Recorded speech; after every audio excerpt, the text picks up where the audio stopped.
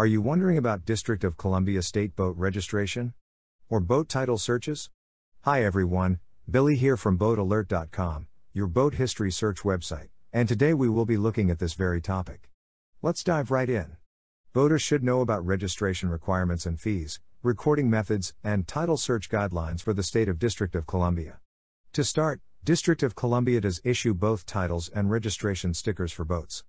This is done at the Metropolitan Police Department DC Boat Registration Office. Boat registration numbers in District of Columbia start with the letters D. C. State registration numbers are often confused for the hull ID number.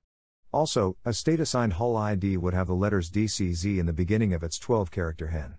All other HINs would have the manufacturer code instead.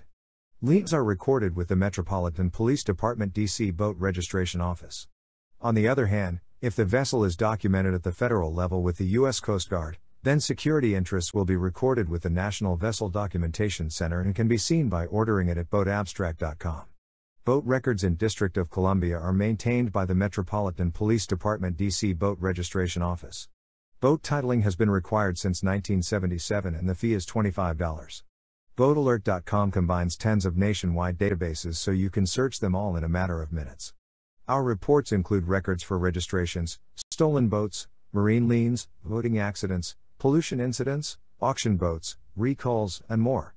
Alright, that's all we have for you today, and as always I hope to see you next time. If you want to see me cover any other topics on this channel, leave a comment down below.